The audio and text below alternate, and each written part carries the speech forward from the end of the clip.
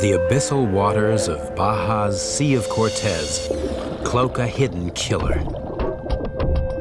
And they could definitely take you down, drown you, and eat you. Probably would.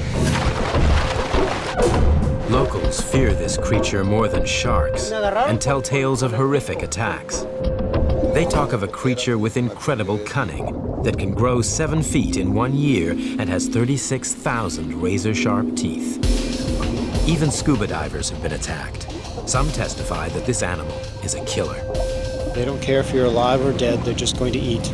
And they will, in fact, take a human life. But others question the validity of these attacks. They seem to be a lot more curious, intelligent, and very docile, actually. If you fight with them, they'll fight back. But if you are kind to them, they are very kind to you.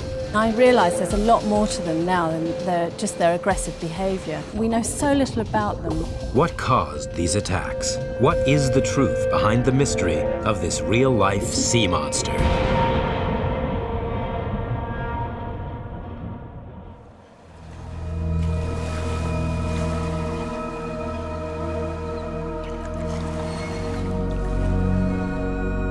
Rafael Sanchez has fished the waters of the Sea of Cortez by Mexico's Baja Peninsula all his life. Several years ago, he headed off to begin a normal night's work. But out at sea, his boat engine failed, leaving him stranded and alone on the Black Ocean. Rafael's only hope of getting home was to dive in and swim towards another fishing boat for spares. I was swimming alone and they attacked me. One stuck to me and then another. Look, see where they ripped bits out of me. Suddenly he felt himself dragged underwater by sharp, teeth-ringed tentacles. Dozens of bites began to pierce his flesh. These are all little bites. I covered myself with one hand and started swimming with the other. The attackers were a pack of Humboldt squid. One was on my back. It ripped out the biggest part. Somehow, Rafael escaped to add his terrifying story to a growing list of evidence that these waters are home to man-eating squid. But what's the truth behind these attacks, these tales of giant sea monsters? Can we separate reality from myth? A team of experienced divers and filmmakers is about to find out as they prepare to dive with the killer squid.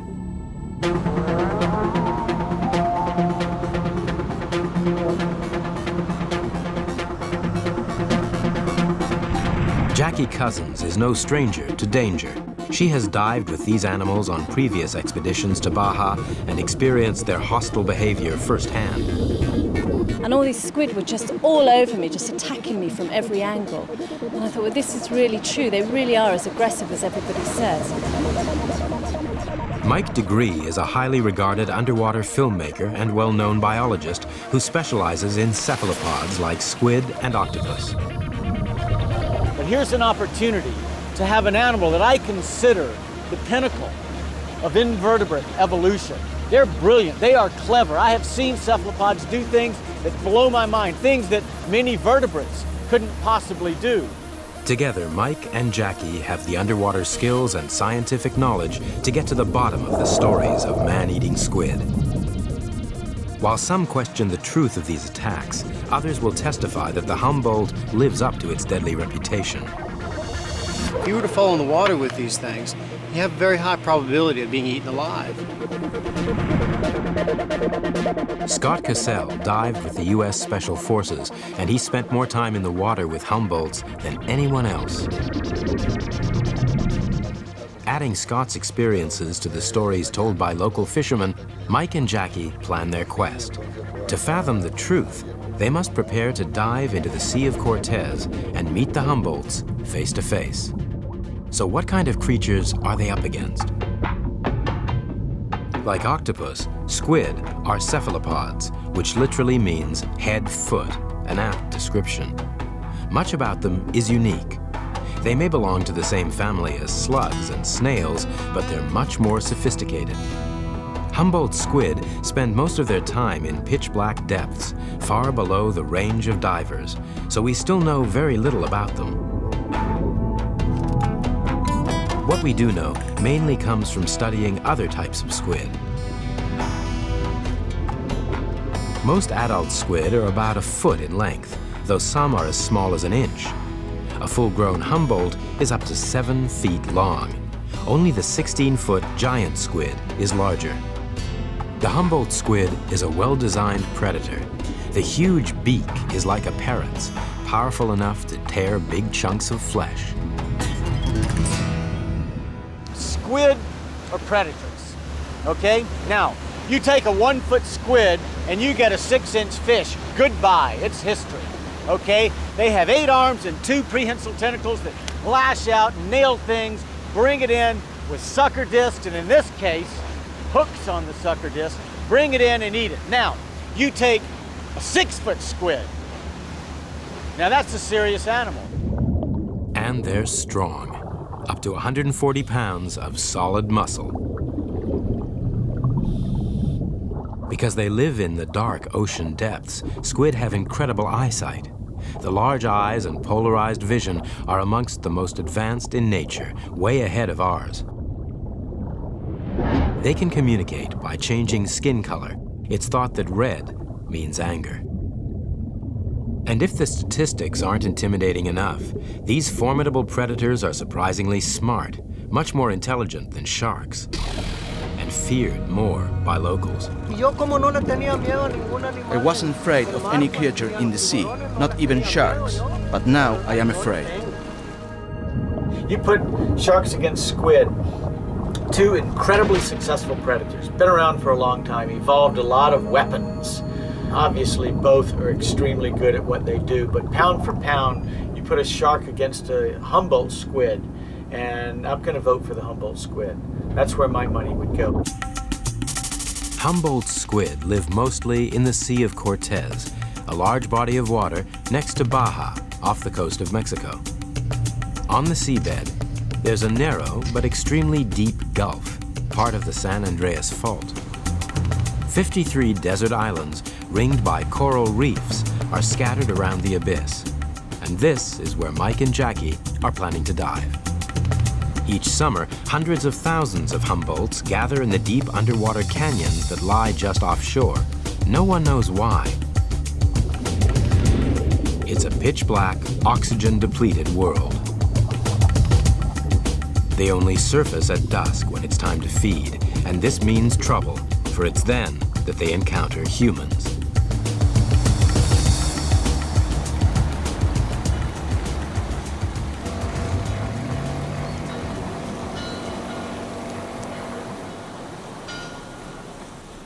Several years ago, Scott Cassell became hooked on scare stories about the Humboldt squid. I overheard 2 Mexican fishermen talking about an animal that they catch, but they were talking about it more as a monster. They were talking about the Diablo Rojo, the red demons. And they were talking about if you were to fall in the water with these things, you have a very high probability of being eaten alive. And that intrigued me, and I went home and found out the legend of the Diablo Rojo is based on a real animal. The real animal happens to be the Humboldt squid. But it's not just fishermen's tales that feed this squid's deadly reputation. In 1990, Alex Kirstage was helping to film Humboldts for a natural history documentary when suddenly one turned on him.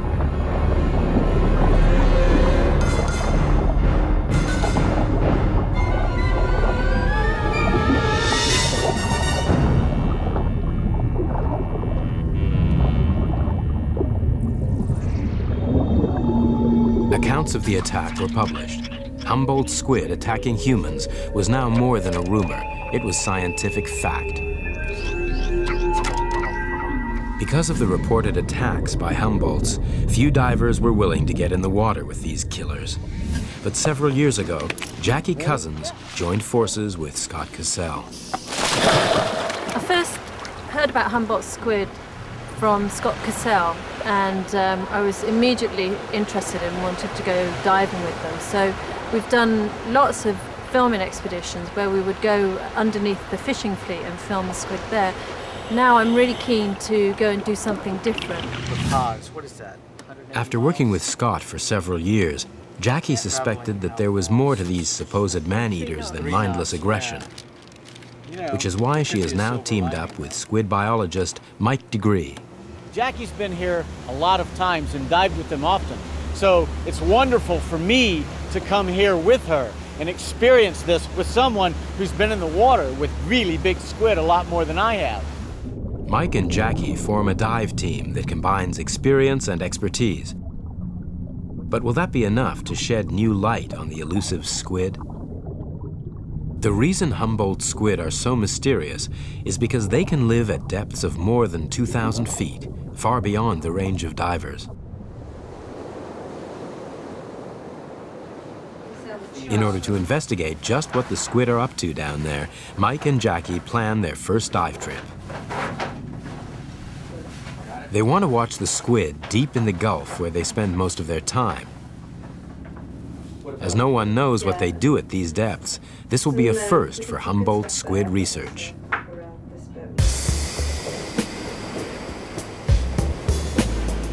In good weather, the dive boat Mary Lee heads out into the Sea of Cortez.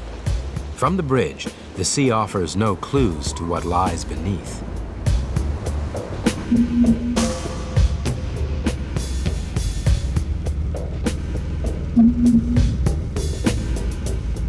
The Mary Lee's onboard technology reveals what's hidden in over 1,000 feet of water. It's located packs of Humboldt squid heading up from the deep. So as far as you're concerned, looking at this, you think the squid right now are about 400 feet, which means they've already started their way up. Oh yeah, because earlier we saw them deeper than that. Absolutely. Okay, so it's working. So if we pick the top of that slope, we'll be in a couple of hundred feet of water. You'll be able to anchor? Absolutely. Well, we can anchor at 400 feet of water, no problem. I like it. All right, well, why don't we do this, John? If you could shut down here, I'm going to go update Jacquie, and I think she's got the ROV about to go in. The squid are still much deeper than humans can dive, so Mike and Jacquie are going to send down a small remote-operated vehicle called Eric. So we have a canyon right over here, about 1,200 feet deep. Squid everywhere. Really? 800, 600, 800 feet, yeah. Fantastic, so it looks like a good spot. I think so. How are Very you good. doing? I'm doing good, actually. You could just help me out Yep, with something. yep. I want to put this lure in the front of Eric. Okay. So if you can hold it between the grippers, then I'll just close those grippers up. All right, go ahead. They hope the squid will be attracted by Eric's fluorescent lure. So you got it nice and tight? Got it. Perfect. If Eric can locate the squid 600 feet down, it will be the first ever glimpse of them in their deep sea home. You ready? Here it goes. Eric descends into the gloom, searching for the packs of squid identified by sonar. Humboldt squid come up to hunt fish each night because there's more prey in shallower waters. Like most squid, they live in groups, but Humboldt packs are larger than most. Mike and Jacquie hope to capture their ascent with Eric's onboard camera. At 400 feet, Eric's headlights spot the first signs of squid activity. As they suspected, the squid have begun their vertical migration and are traveling in a large pack.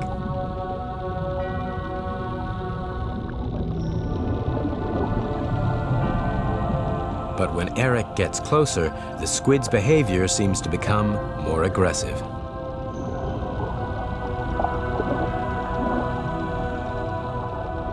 Then, a squid damages Eric's onboard camera, leaving everyone in the dark. Mike and Jacquie won't learn anything else from this dive. So it does seem that the squid are programmed to attack. But is this so surprising? After all, they're designed to kill. And there's one man who has studied this creature enough to know that Humboldt squid are highly adapted predators. Professor William Gilley of Stanford University's Hopkins Marine Station has worked with squid for over 25 years. From the safety of his lab and from the bodies of dead squid, he has found out more about them than anyone else in the world. Scrutinizing them in clinical close-up clearly reveals just what makes this species such an effective killer. Squid, including Humboldts, probably sense their prey and track it almost entirely visually. They have incredibly good eyes. They can see under very low light. They're very sensitive. They can see polarized light to even see better than we can underwater. It's an enhancement feature. The Humboldt squid also carries an outstanding arsenal of weapons. The Humboldt squid is a very efficient predator. It's a fish shredding machine that swims its entire life, eating fish, eating crustaceans, and growing fast. So it's well equipped to catch food and to devour it and to bite it up into small pieces. When these things feed, they start the process basically by pointing all of their 8 arms right towards what they're going to go for. And they open it up a little bit, and out will come the long tentacles equipped with sucker cups on the tips. This is retractable, it pulls it in, the arms open up nice and wide. All squid's tentacles are lined with sucker cups, but the Humboldt sucker cups are ringed with razor-sharp teeth. This squid has about 1,200 suckers, and each one has up to 30 teeth. That's a total of 36,000 teeth per squid. If a Humboldt embraces you, you're not getting away, as fisherman Juan Rodriguez found out firsthand.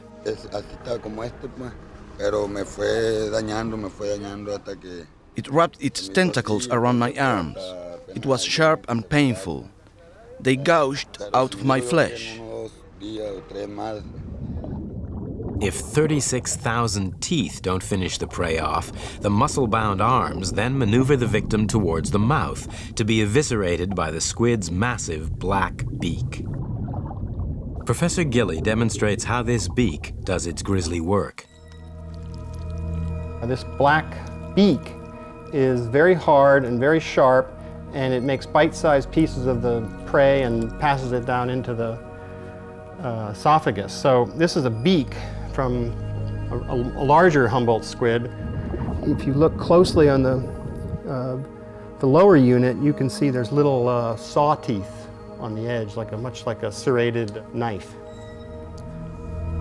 The top one seems to lack those serrations and is just very sharp, like a razor. And together make lovely V-shaped bites of whatever gets into there. And powering this killing machine is a unique method of locomotion. Well, a squid or an octopus or any cephalopod swims the same way, and that's by jet propulsion. So basically they're all just like a muscular balloon. This is not a balloon, but it'll do. In fact, it looks a little more squid-like. It's a hollow sac where water goes in, and when the muscles squeeze, the water comes back out. The body is encased in a thick layer of skin called the mantle. Water circulates through the cavity between the mantle and the body's organs. If the mantle squeezes just a little bit and puts water out slowly, the squid will swim back and forth gently. If it releases it suddenly with a lot of power, you make an escape response, and about that same speed. So that's the way it does it.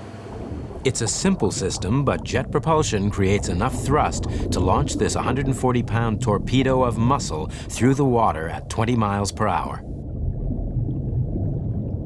So, Humboldt squid are well-armed, jet-propelled predators. But are they man-eaters? There's one man who has experienced this squid's aggression more than any other. Underwater cameraman Scott Cassell. I prefer to dive with squid alone, and some people have used the word crazy about that with me, but there's actually a method behind it, is that they are predators, but they're also prey. So really, to get the effect of their true behavior, you have to look like prey. Diving alone in squid-infested seas is dangerous enough, let alone trying to look like a large fish, the Humboldt's normal prey. The secret to Scott's survival, unique body armor. Mankind seems to be able to get around dangerous animals by building technology But when it comes right down to it, if a man is going to actually go head-to-head with an animal of equal size and weight, he's almost always going to lose. And we're in his environment now, wearing life support, we're swimming. We swim at about 1.5 miles an hour with scuba. These animals swim 20 knots. You know, you do the math, they hit you pretty hard. Scott worked with a Star Wars costume expert to design a lightweight suit of underwater armor. Chest plate's there to prevent a beak, because if a beak were to bite right here, it would actually possibly go right through a rib, open up your chest cavity, and seawater would rush in right around your lungs and your heart. And that makes me uncomfortable, so I developed the chest armor.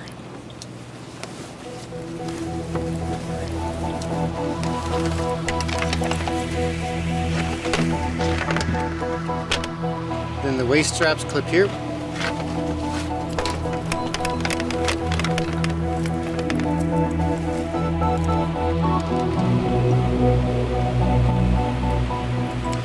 Well, as far as I know, this is the only purpose-built anti-squid suit in the world. Every night, the Humboldts are lured to the surface by the local fishermen. Scott dives under the fishing boats for a guaranteed close encounter.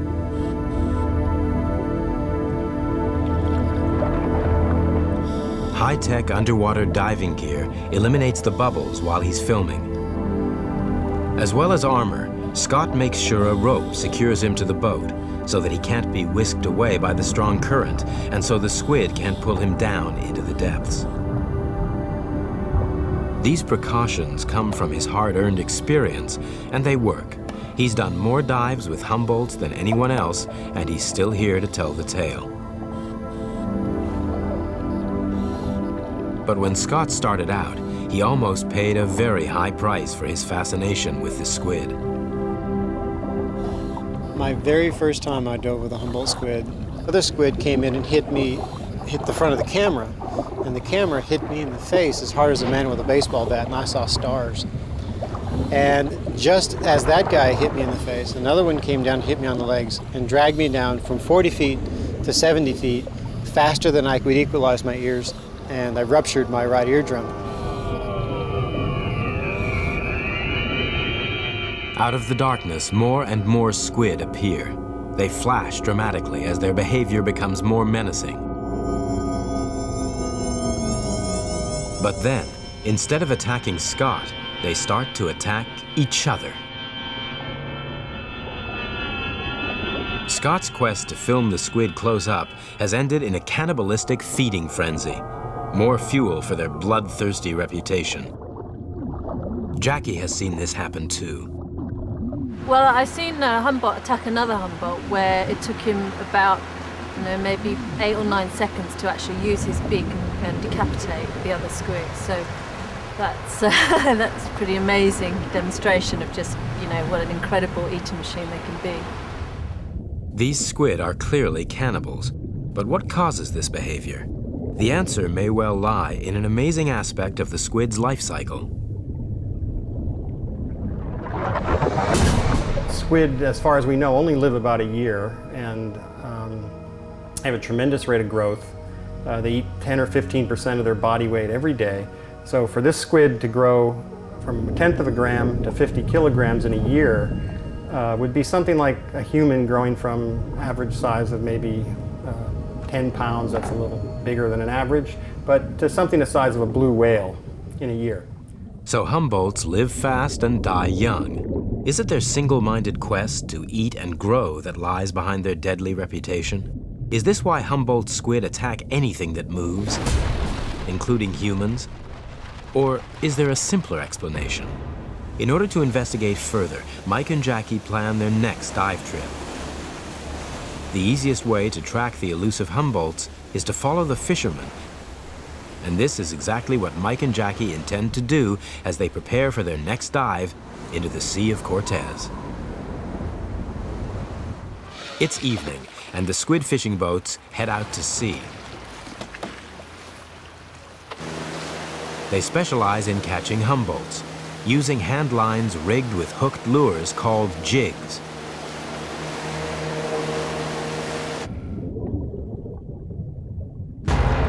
Once they've got a bite, the real hard work begins.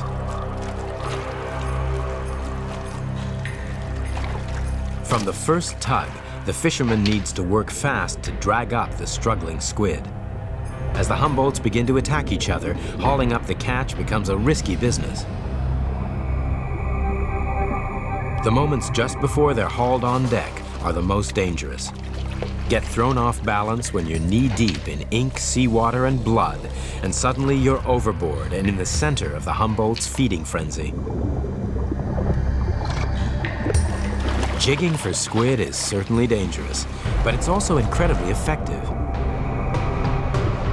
This is a Humboldt squid jig. There's lead on the end. I'll get to these in a minute.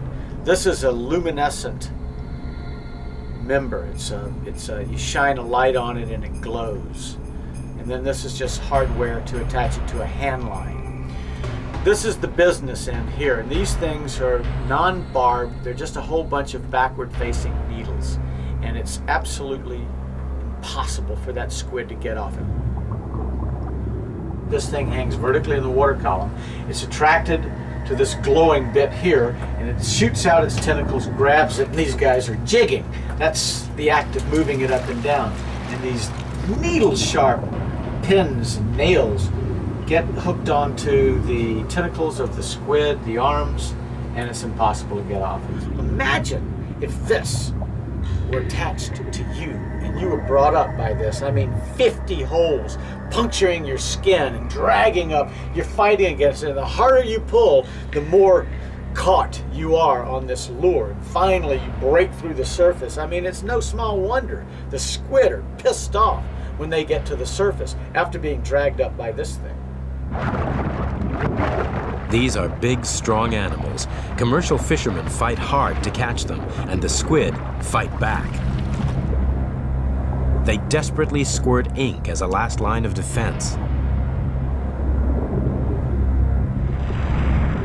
Normally, the ink provides a smokescreen, allowing the animal to make a quick getaway.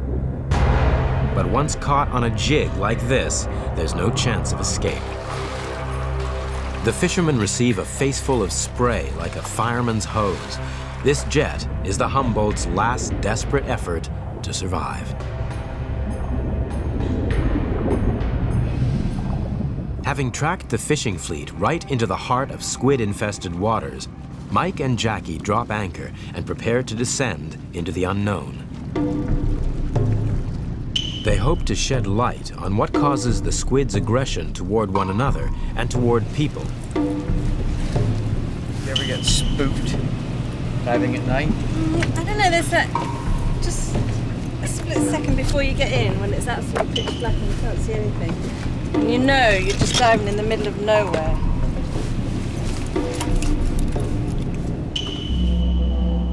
Surrounded by fishermen hauling up their catch, Mike and Jackie know squid must be all around. Ready?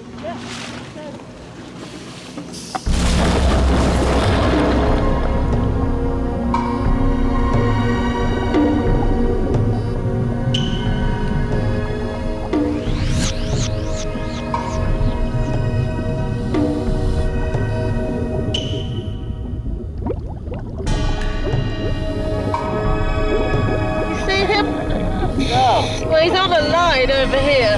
Ah. Oh, yeah. Oh, but look at the flashing.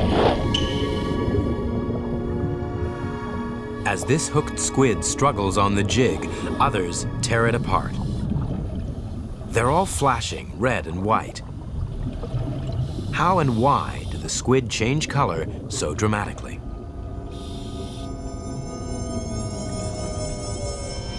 The flashing is caused by the Humboldt's skin pigment switching from white to red. This makes them appear to vanish because light reflects off white and water filters out the darker red. These color changes are produced by unique organs called chromatophores. Chromatophores are marvelous neuromuscular organs that are bags of pigment, basically, that can open and close under control of the brain. Imagine this is the bag of pigment looking down at the squid skin. When the bag is closed, you don't see very much. when it's open, you see a nice pixel, a spot of color, and the squid can change that under control of the brain, just like my fingers are working this one. If I try to do multiple ones, now I can begin to make patterns. You can get an idea of what the squid is doing when it's controlling 2 million of these. I can only do 2, but the squid may have 2 million or 10 million chromatophores in the size of a Humboldt squid. It's a marvelous behavior and a beautiful one. All squid have the remarkable ability to change their colors instantaneously and make patterns on their skin. Mike deGruy has filmed this extraordinary behavior in the Humboldt's smaller relatives, the Caribbean reef squid. He sees this as vivid proof that they do communicate. Not only do they have the ability to change color, and in some instances change shape, but their body postures change. Some of the squid, and certainly cuttlefish, will face one another head on and raise a couple of arms up. And there's 2 of them looking right at one another with these raised arms. And then one of them will drop the arm, spread them out like this. What is going on? They must be communicating at some level.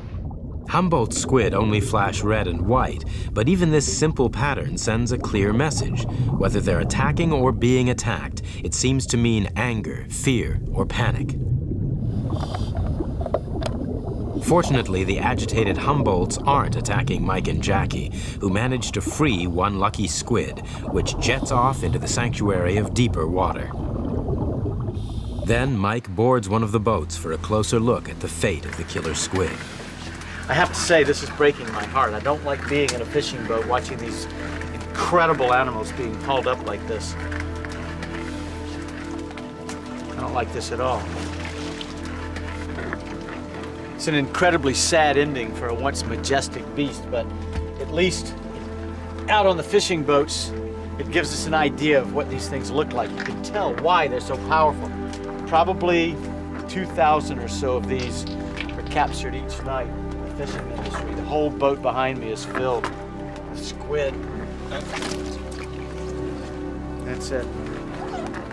Under the fishing boats, Mike and Jackie confirmed that Humboldts are cannibals, although the squid weren't aggressive toward them. They also believe that flashing red isn't necessarily just an attack warning.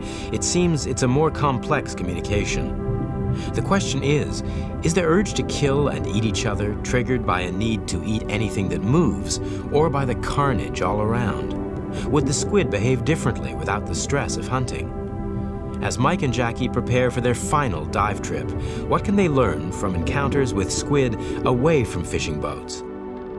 Professor Gilly found out firsthand. Several years ago, during a squid tagging project with Stanford University, Bill Gilly had the chance to swim with Humboldts. There were no fishing boats around.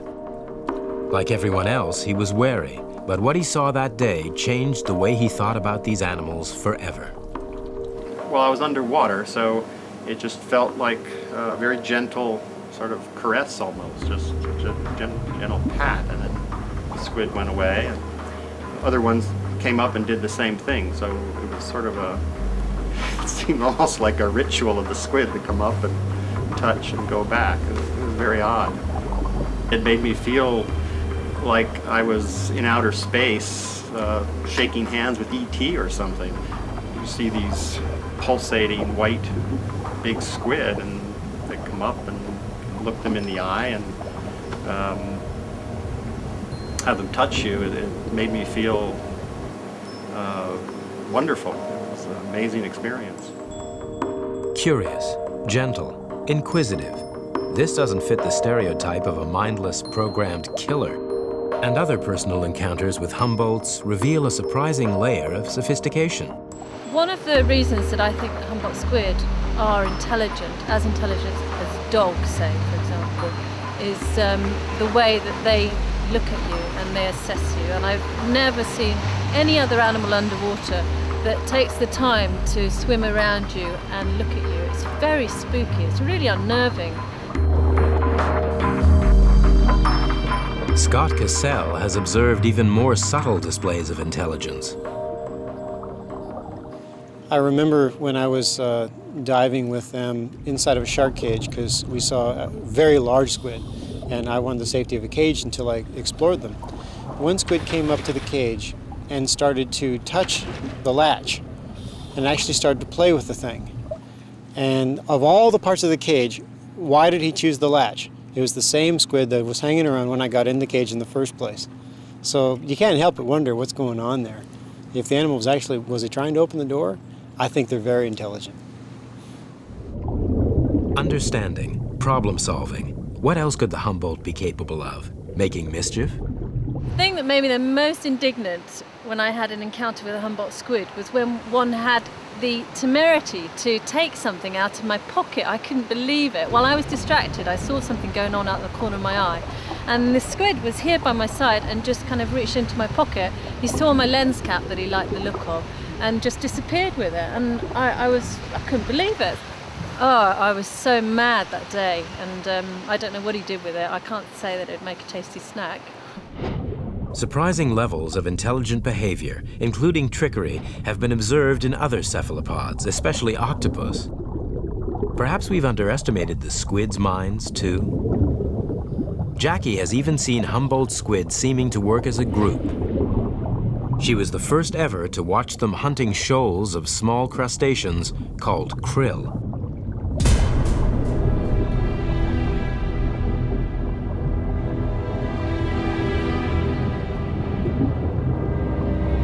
One amazing thing that I've seen that I don't think anybody else has managed to film is Humboldt squid feeding on krill. There were hundreds of them and they were all around us, and the krill storm was massive. I mean, it just blocked out all your dive lights.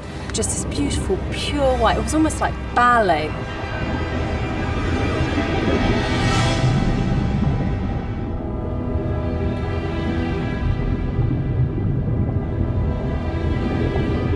Just swimming in and out, opening their tentacles and grabbing the krill and bringing it towards them and feeding on it. And it was really interesting because they were curious about us and they were using our lights to fish by. They were in no way aggressive, and it was such a different experience to being underneath the fishing boats. It was amazing.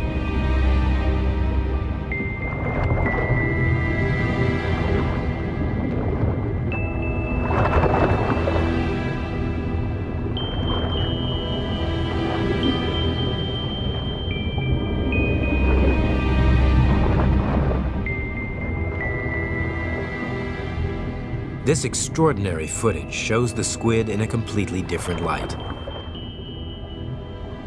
By hunting in a pack, the Humboldts can herd the krill together.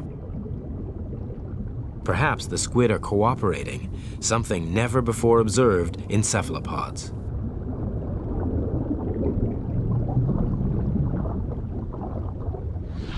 So, squid aren't just lethal weapons and a bad attitude. They're intelligent and sophisticated animals who communicate with each other using a complex, subtle, and beautiful body language. Perhaps the damage to Eric was not caused by aggression, but by curiosity. Mike and Jackie need to do a final dive. They want to get far away from the fishing boats to see how the Humboldts behave when they're not being jigged. Will they leave the divers alone, or will they attack? Back aboard the Mary Lee, the dive team head out once more into the Sea of Cortez. The sonar homes in on a large shoal of Humboldt squid over 1,000 feet below. Matte box shadow on there. They're just beginning their slow ascent to shallower water to feed.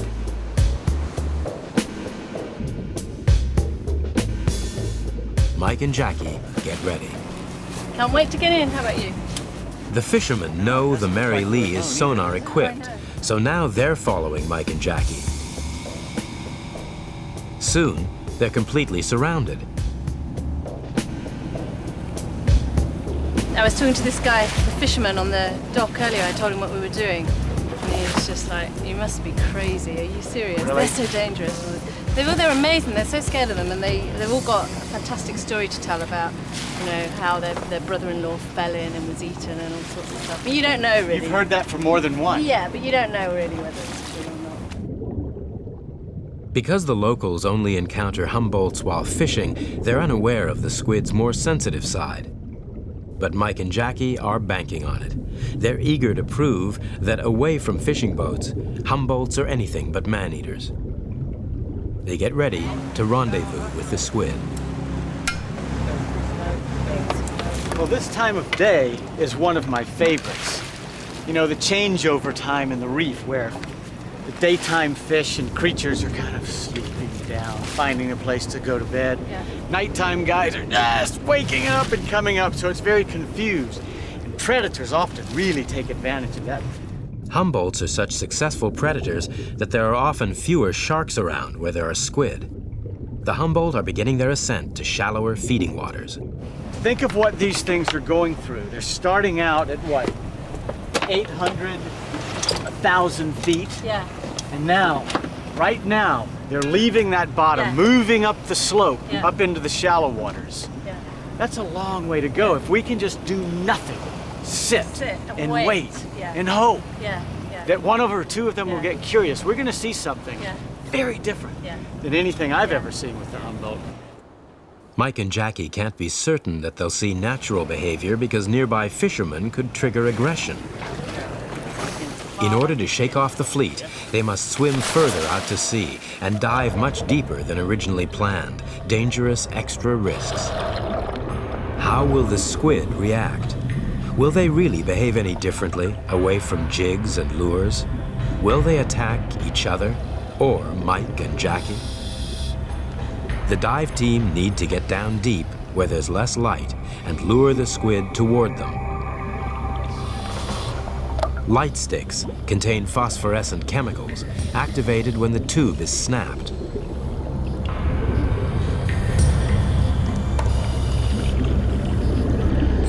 Gotta go a little deeper. We're going to probably drop down to 85 and stop there.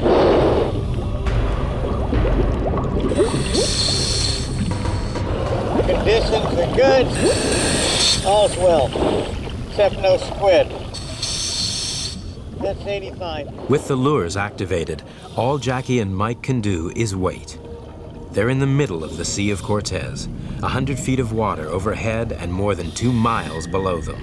The squid could be anywhere. Well, it's getting dark enough now, so they should see these things. Yeah, I would think so.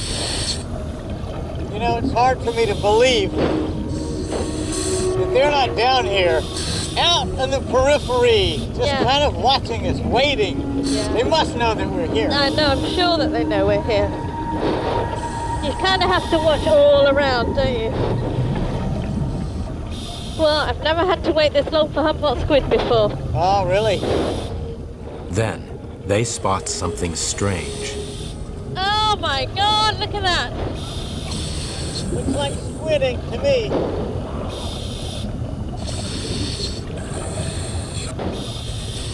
No, I'm not sure that Have the squid already been and gone? Too viscous. They're like been on a moon mission or something.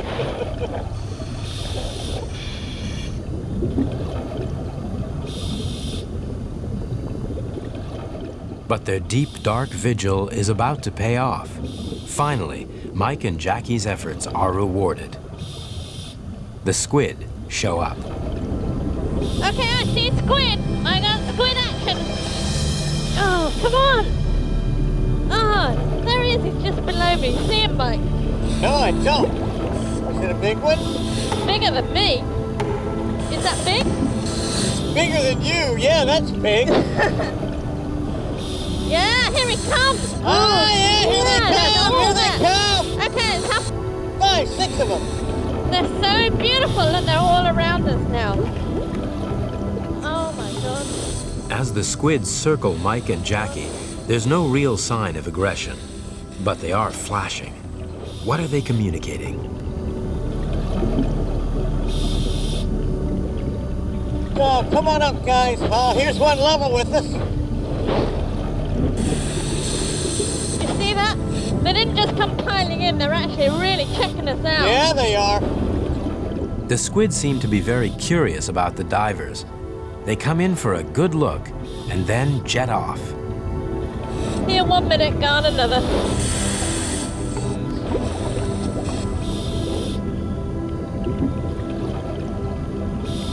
Oh, look at him go. Wow. But as suddenly as they appeared, the squid are gone. With air in short supply and no sign of another squid appearance, Mike and Jackie head back to the surface, unharmed and exhilarated.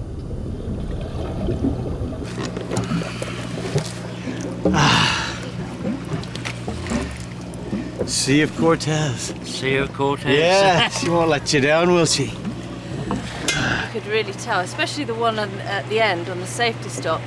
You were facing the other way, but I could see him and he just was looking and looking and looking to see what we were, you know. And then you turned round and he just took off. I never saw red either. No. They were just flashing nice, subtle shades of white and gray. Always before, just like you. I've seen them rush in, flashing white to red, white to red, white to red. Yeah. That wasn't, I didn't see any of that. Everything Mike and Jackie heard about the Humboldt squid said it was a relentless and indiscriminate predator, a man-killer. But all this information came from observations made under fishing boats. Their last dive, in more natural surroundings, told a very different story. As with the krill hunt, these squid showed a completely different side. They weren't bloodthirsty. They were peaceful and inquisitive. You can't call that aggression. I mean, it's just part of the deal. It's you chum a bunch of sharks around and jump off the back of the boat. You might get bitten. Is that the shark's fault? No.